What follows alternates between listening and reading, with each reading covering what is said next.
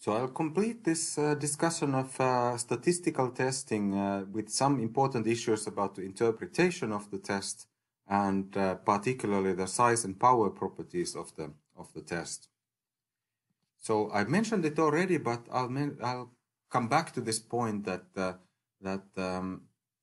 in empirical research, particularly when we test significance of regression coefficients, researchers are usually actually trying to reject the null hypothesis that there's no impact. So this is actually in statistical testing usually the standard approach that we want to make this kind of skeptical hypothesis that there's no impact, there's no correlation, there's no nothing, and actually we want to just show that by rejecting the hypothesis we will then say that we can say that there is significant impact, that it's not just coincidental, or it's very unlikely that this kind of impacts that we estimate are just accidental.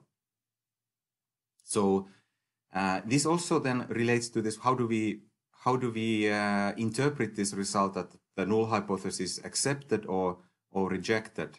In some sense, the reject is quite clear, but it might be sometimes a little bit misleading to use this term that the null hypothesis is accepted. In some sense, it may be better to say that there is just not enough not enough evidence that we could reject the null. So in that sense, it continues to be true, but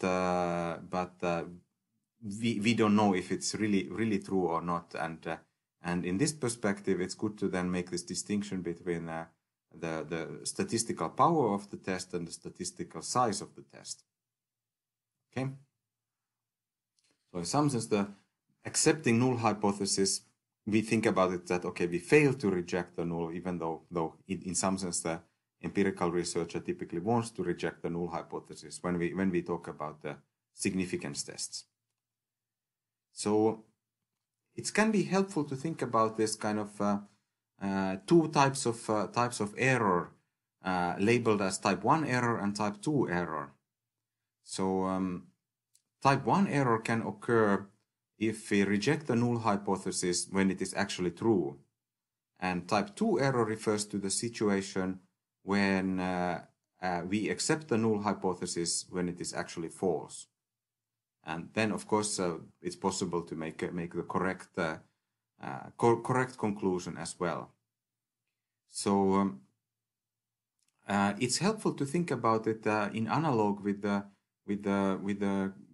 let's say courts of justice. So suppose that there is some suspects of a crime, and then the court needs to rule that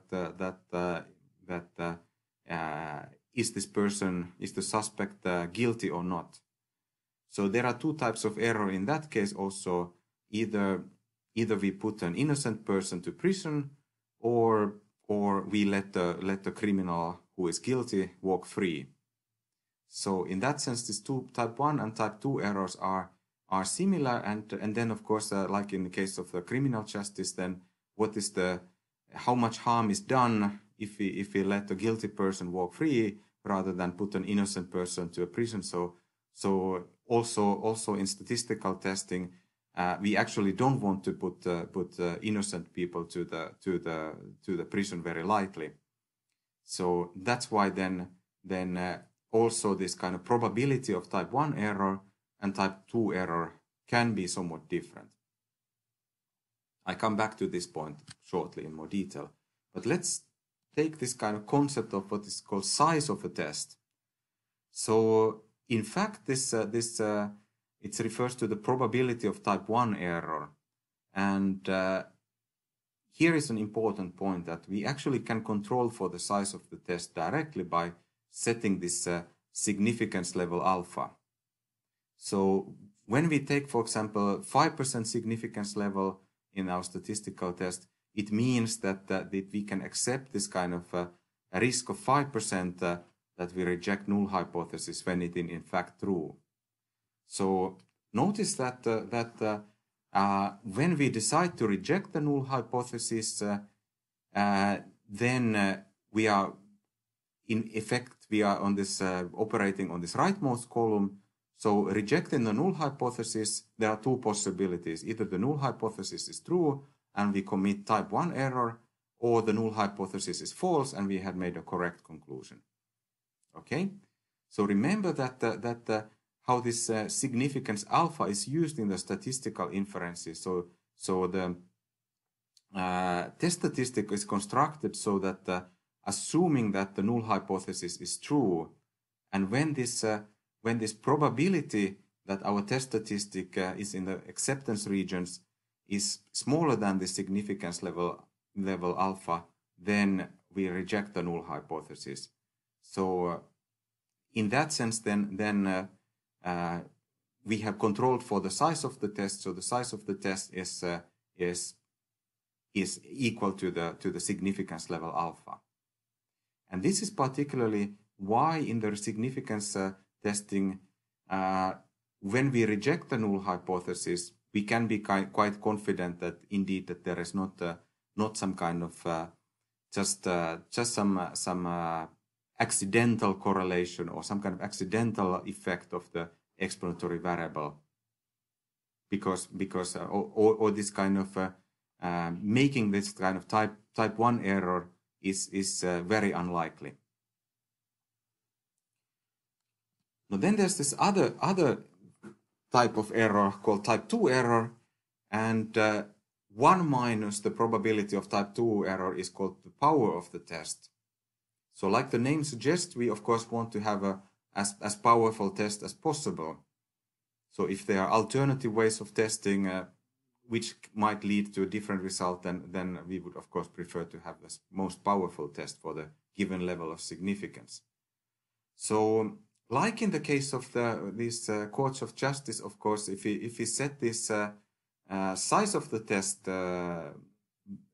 very, very low, so if we have this significance level very, very low, then the probability or it will influence the power of the test. So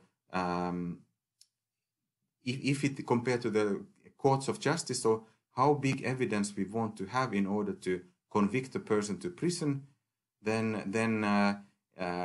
if you want to minimize the possibility that the innocent people will be put to the prison, as a result, we end up also that some guilty people will also be using the benefit of the doubt and walking free.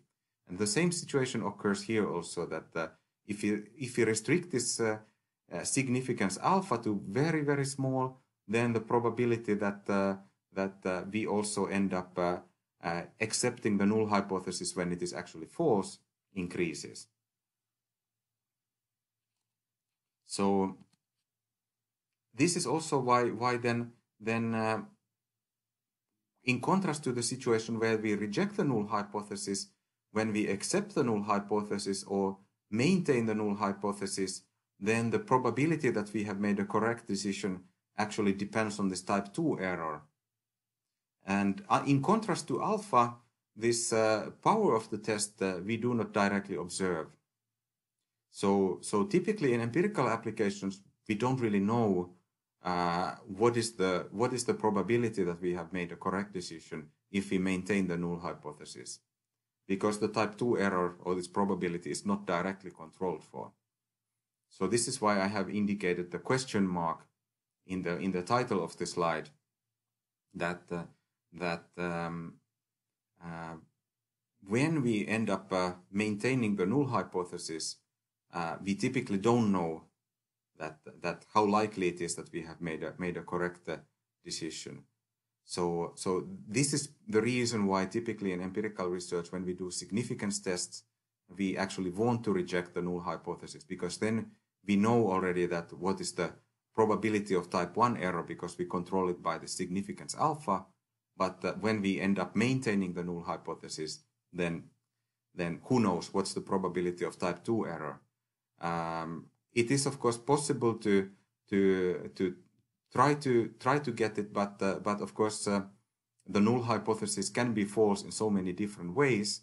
So that's typically then some kind of computer simulations or so-called Monte Carlo simulations that can be used for assessing this probability of type 2 error. In general, this type 1 error is more easier to control, but for type 2 error, it's much more difficult to know what is the probability of type 2 error. So again, 1 minus probability of type 2 error was called the power of the test.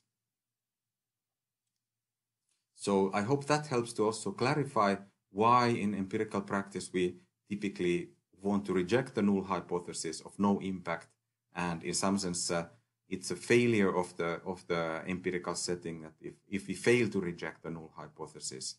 And sometimes, of course, some opportunistic researchers may be using this kind of failure to reject as an argument to support the null hypothesis. So, of course, it's not very difficult to design such kind of research setting where it's very difficult to reject the null hypothesis. You just need to have relatively small sample size, small number of degrees of freedom, and then you fail to reject the null hypothesis. So in that sense, you should be also cautious when somebody is using this kind of acceptance of the null hypothesis of a significance test as somehow evidence in favor of some kind of, let's say, policy recommendation or some kind of managerial recommendation. So in that case, it's good to be aware of, okay, that type 2 error we typically don't know, and it's very difficult to also estimate. So that completes my discussion of the statistical inferences.